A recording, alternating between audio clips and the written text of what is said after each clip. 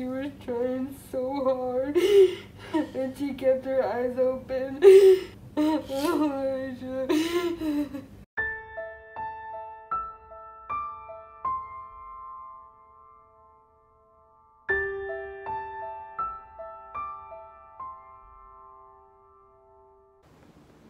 Kicking it, y'all. ER. Asia is currently in surgery. They said they have to do emergency surgery to go in because she did see a hole somewhere in her stomach through the x-rays, but she couldn't tell where it was. So right now we are waiting, and they said she's very, very sick, and we are hoping and believing for the outcome to be a good one. But the surgeon was very concerned, and so she had to tell us all the best case scenario and the worst case scenario. So we are waiting right now to see. We got great news. Asia made it successfully through her surgery. The surgeon just came and let us know that she's stable in her heart. Did well all the way through. And what else she said? She will be here probably about, they said 2 to 3 weeks. Because I always say a good month. Good month, because it's basically touch and go. And it's her stomach. They said she has a really big stomach, so she had to take out a piece of it. Just warning, what I'm about to show is very graphic. So if you are a weak person, weak stomach, they told me I was supposed to warn y'all before I showed y'all my arm that time. So I'm doing it this time. So here we go. No, what is that legal document? This is what she took out. This is where the hole was in her stomach, and she said it was one next to it. But this is the color it should be, and this is the color of. She said somehow it got twisted around. Something wasn't attached. Her spleen. A wandering spleen. She has what you call a wandering spleen, and it wasn't attached or something, and somehow it got twisted. It got twisted around the what was the call that got twisted? I don't know. All this doctor terms, I don't know, but something got twisted. Her stomach got twisted, and they said she don't believe it's anything that she did to do that. Sometimes it just happens when you have a big stomach or something. So she is basically still open, and she will go back in on Monday to do another surgery. She did get some of the bowel out, the poop, but she left some of it in for certain reasons, for strategic readings. To see if the amount of fluids that she's the amount of fluids that they're giving her, if it'll change, and when by the time she go back in and look and see, because she said she never takes out all of it at once. So she has done this before. Yes, she said she was very well experienced. She told us that downstairs. I don't know when this video will go up, but if you see it, and Asia still, we ask for your prayers. It's still a touch and go situation, and they're gonna just take it day by day. She said she was thankful that she made it through this one, was stable. They was able to keep her stable, and her heart was able to work, the whole time. So I guess that's the strong heart Asia. Asia's a fighter. She's been fighting before. She was fighting before she came out. So she's always been a fighter, and she's very strong little girl. So, at the end of the day, God's will be done. And, God knows all, we don't. So we know that all things work together for our good. Either way, God knows. We are on our way up to the 3rd floor intensive care unit where Asia is to see her. They told us to wait for like 30 minutes or so. They said they have her paralyzed. They have her paralyzed, so she can't move since her stomach is open. They don't want her to move at all. We're here to see Asia. What'd she say? They're still getting her settled. Oh. So basically, for the last, 3 hours or so? Yeah. It's been about 3 hours since she had surgery, but we just came from out of there with her in the room that she's in. Been in there for about over an hour. They were continuing to work on her. She's losing a lot of blood. She just keeps bleeding out. And they've been giving her a lot of blood, and as fast as they're giving it to her, it's coming out. They are giving her all types of medicines and stuff to get her blood to clot. And the surgeon said that too earlier, about her blood clotting. They needed to clot and to slow down.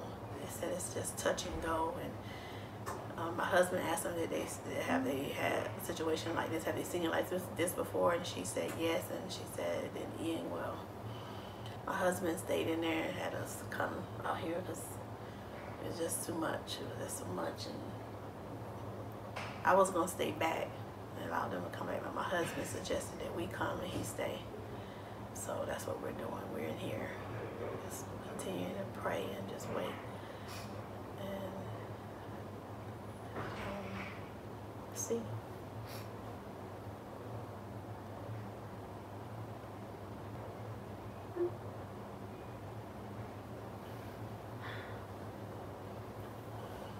My head is hurting. I have this serious headache. And they also trying to get her body temperature regulated. Like, she's really cold, and they keep doing a lot of different things trying to get her body temperature warm. Why would she say that in front of us? What did she say? She said that it's never gonna catch up. Oh yeah, I heard her say that. Mm-hmm. What, when I was in the car? Mm-hmm. That got to be like traumatizing. She was trying so hard. Because she's so strong. I know. And she's been strong all her life.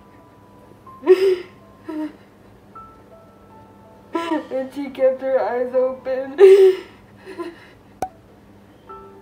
the whole time.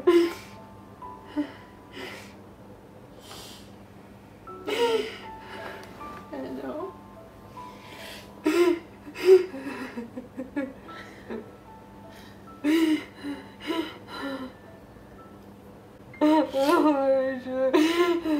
Huh?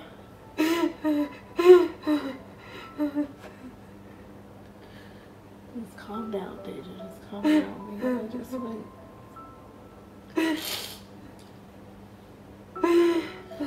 Either way, she's good.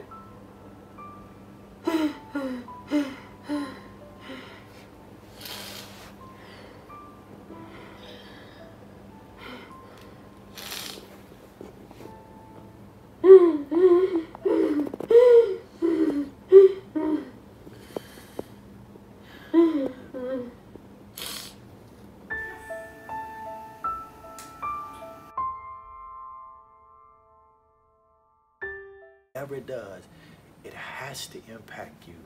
That things about you start to change now because you saw something.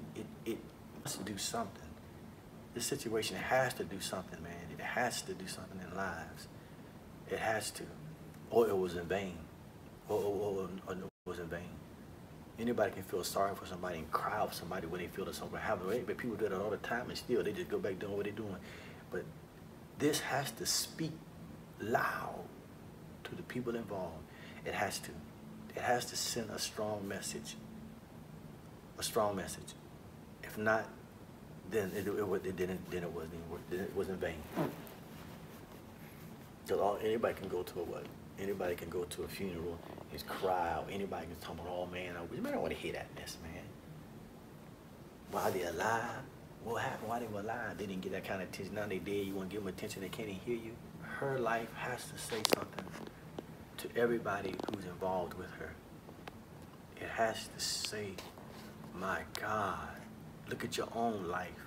Or say, Lord, I don't want to get that close, or I don't want to, oh Lord, forgive me where I fall. It has to bring some type of repentance and brokenness and humility.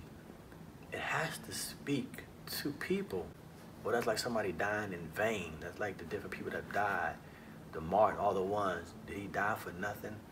It has to impact lives till it brings about change. And that's what it's about. God always wants change, and sometimes you don't know how change is going to come. You can get so close to it, and then sometimes, bam, it has to happen. And folks, sometimes even death don't even change.